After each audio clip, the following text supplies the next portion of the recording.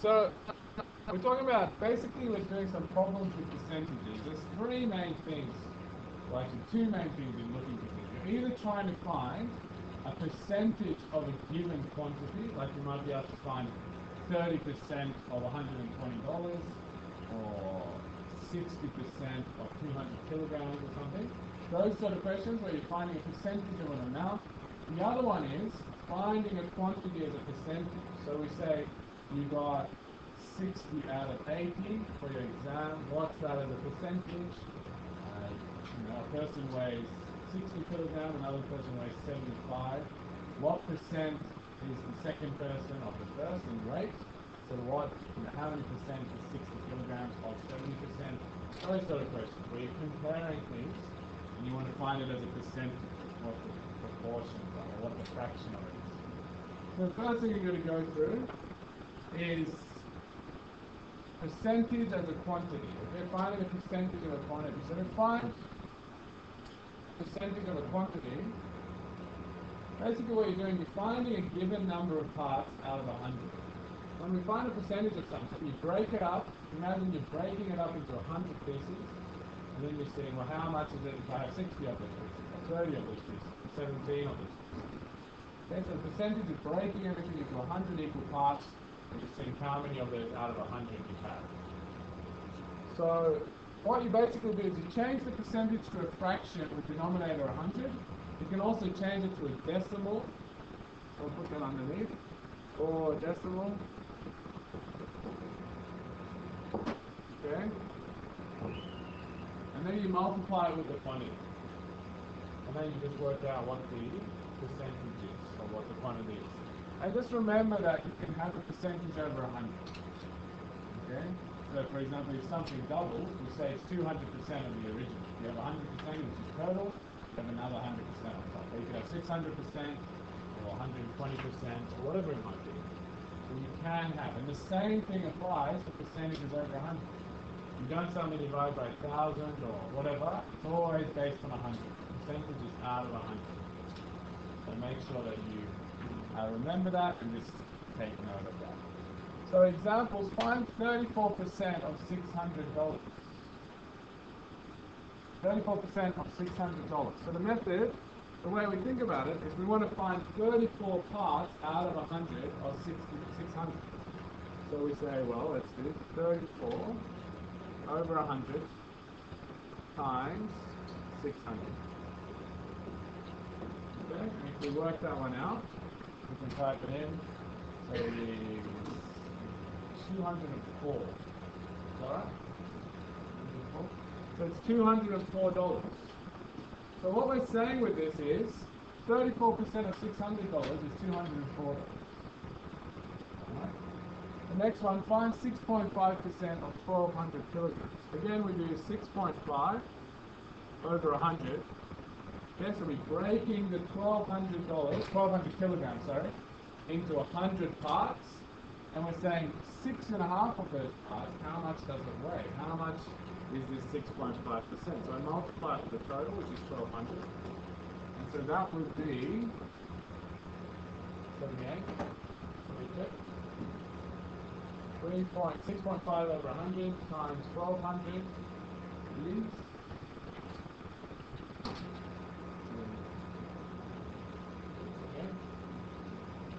78 kilograms. Alright, so remember, you make it a fraction. If you're finding a percentage of a quantity, make it a fraction over 100, or divide it by 100, make it a decimal, and then multiply with the total quantity. And then you'll be able to. So just like that.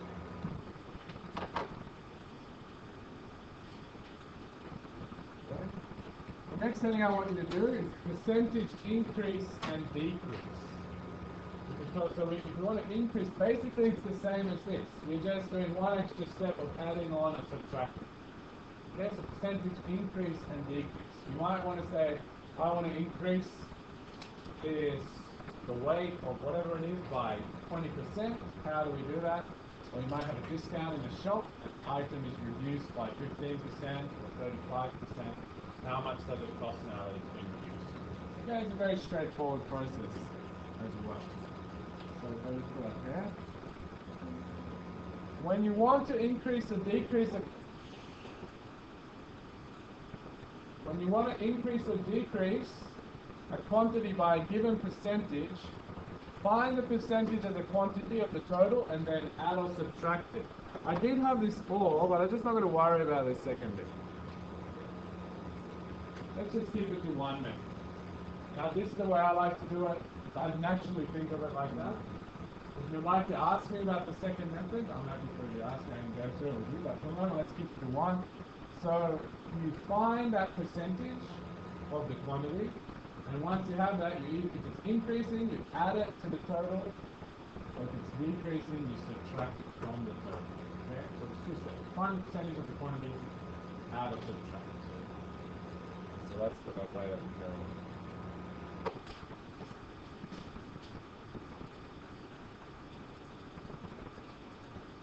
Okay?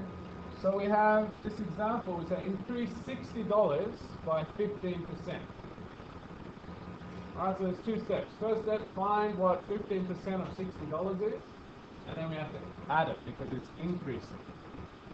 Alright, so find 15% of $60. So we're going to go ahead and do that. And so the way we do it is the same as before, 15 over 100 times 60.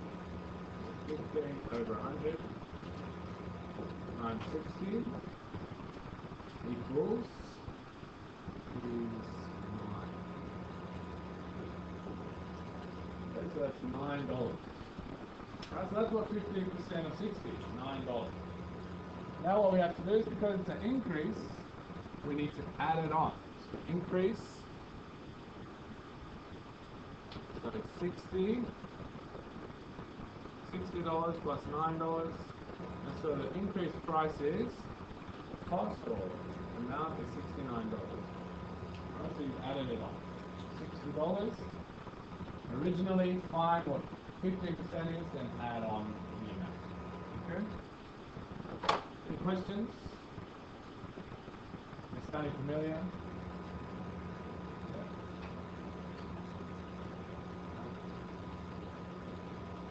Second example is decrease 300 liters by 48%.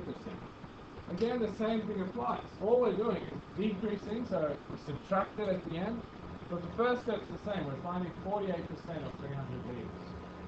And so to find 48% of 300 liters, we have to do 48 over 100 times 300 equals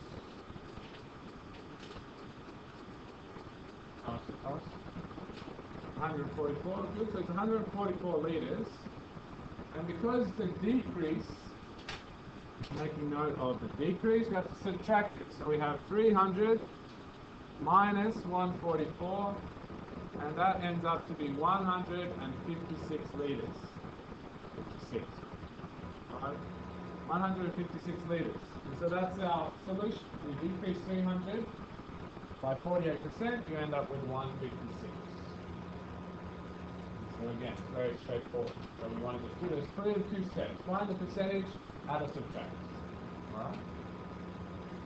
So it's basically the same thing as what we did just before. So just finish writing that. And then once you've done that, the next heading is expressing quantities as a percentage.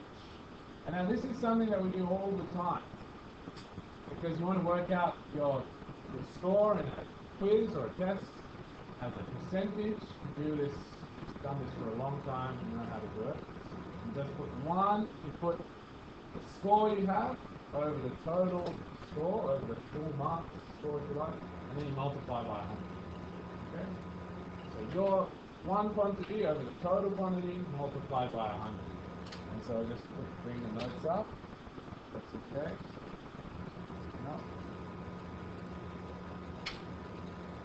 Okay.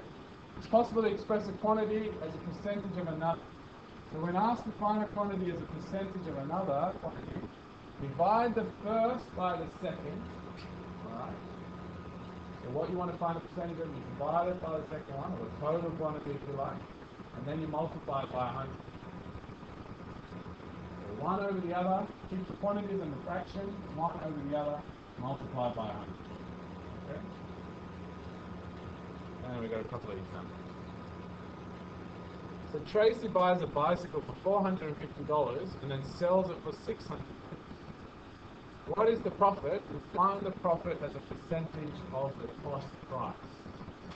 Right, so we want to work out what the profit is in dollars, and then we want to work that out as a percentage of the cost price, which is how much she paid for it, which is $450. Okay, so again, it's 2 steps to this one, but pretty straight. I'll just do it here, have a look. So the first thing is the profit is how much money she made off it. So the profit is the amount she sold it for minus the amount she paid for it. Okay? So it's going to be 600, take away 450. $600 minus 450 is $150. Okay, so that's the first thing. Now the next part is to say, well, we know that the profit's $150. Well, what's 150 as a percentage of 400? So this is the way we do it. Find 150 as percentage of 450. And so we're going to do that.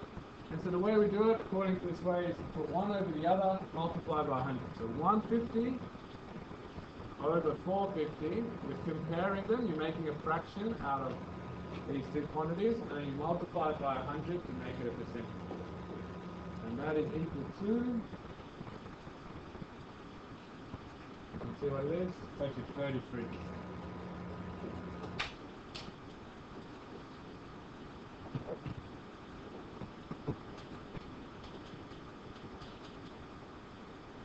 Right, so we put 150 over 450. The quantities go together in a fraction, and then you multiply it by 100. Okay?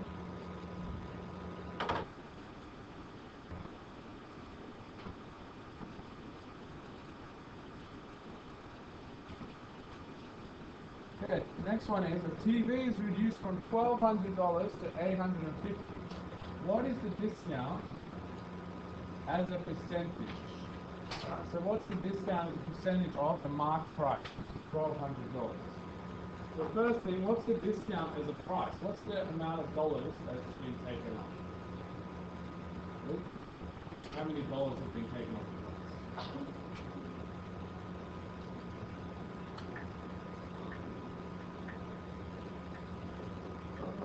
Okay, so it's going to be the bigger amount minus, so it's 350.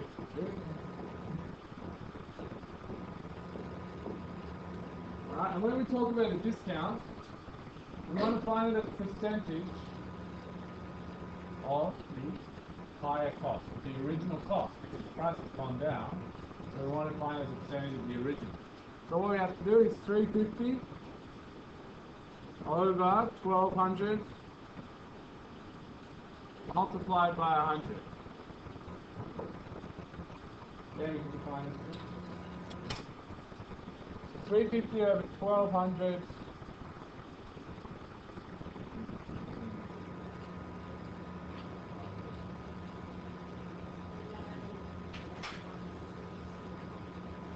make it to a decimal.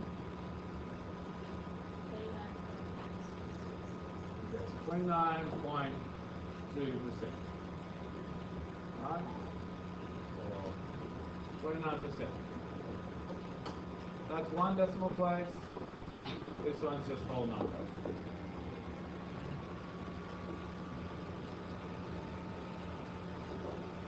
Okay? So the idea is, if you ask to find a discount or an increase, you find it in dollars, but the percentage is the important one for a moment. You're saying quantity over the total multiplied by 100. Any questions? We've got one more thing to go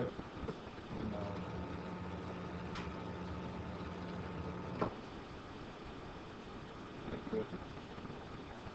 Yeah? Alright. The last heading I want you to do is unitary method. The unitary method talks about units. The idea of the unitary method is that you are finding out the quantity of one part. So 1% or a fraction, one part of it. And so when you know that, then you can work out what the total is. If you know what 1% is, then you can work out what 100% is, because it multiplied by 100. Or you can work out what 50%, 30%, whatever percentage you want. If you know the quantity that is equal to 1%, then you can do all sorts of things. And so that's the method, trying to find out what 1% is based on the information that we're given. Alright?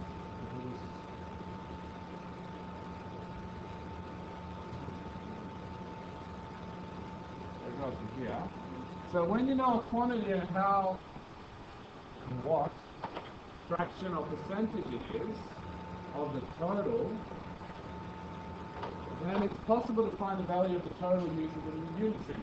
And you can actually find any fraction, because you can work out the unit, which is the 1% or 1 part. Okay?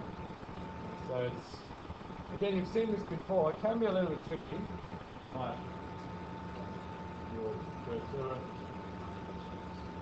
Okay. Did I finish writing up to here? And do that at the top. So next time I can go back over it. Now, the example is, the first one, 4/5 of a number is 96. So 4/5 of a number is 96. What is the number? So that's the question. So we have to say, well, if 4/5 is 96, we can say that 96 is 4 parts out of 5. 4 parts out of 5 is 96. So the question is, well, how do I find what 1 part is? So to find 1 part, what do I have to do to 4 parts to find what 1 part is, Tracy? So if I know that something is 4 parts, how do I get 1 part? What operation do I have to do? Divide by 4. Okay, 4 of these things, Lachlan and Jamie.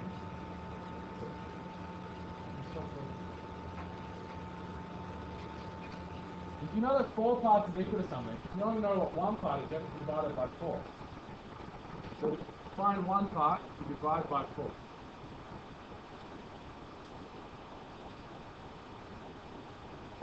So we have 96 divided by 4 is equal to, what is it? 96 divided by 4, 24. Good. Okay, so what we know is that 1 part is equal to 24.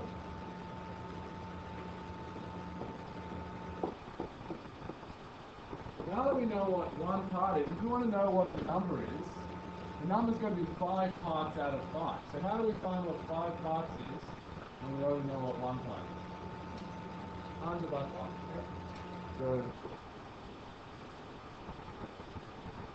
to find the total, which is 5 out of 5, we have to do 24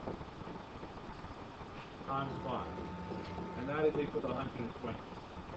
So our answer is 120. 4/5 of the number is 96, and that number is 120.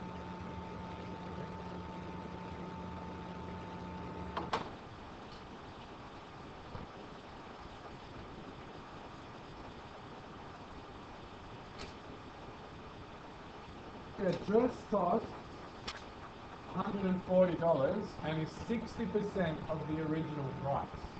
What was the original price?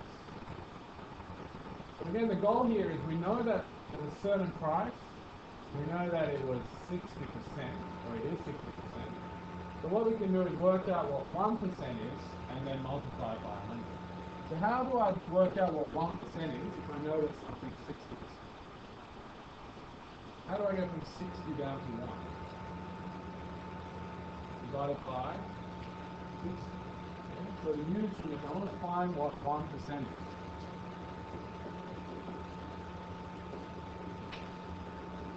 We're finding 1%.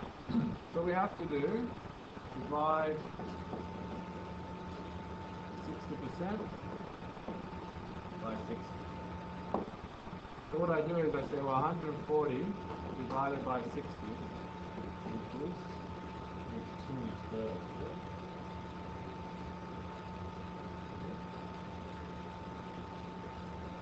2.333. Okay, so it's 2.33. And it's important, this is a dollar amount. Okay? So this is a dollar amount. Because we're saying that we're dividing this $140 by 60 parts to work out what 1% is. And so how are we going to get to 100%? If you know what 1% is, how do we get back to 100%? 100 by 100. Okay, for 100%, we have to do 2.33, which is the 1%, $2.33, multiplied by 100. And that is equal to $233. And so that's what the total original price is. $233 was the original price. Okay.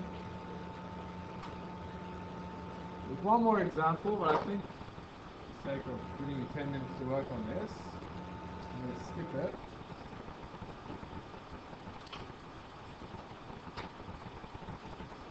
Okay, so the exercise is odd questions of exercise 1.18 ACE. So if it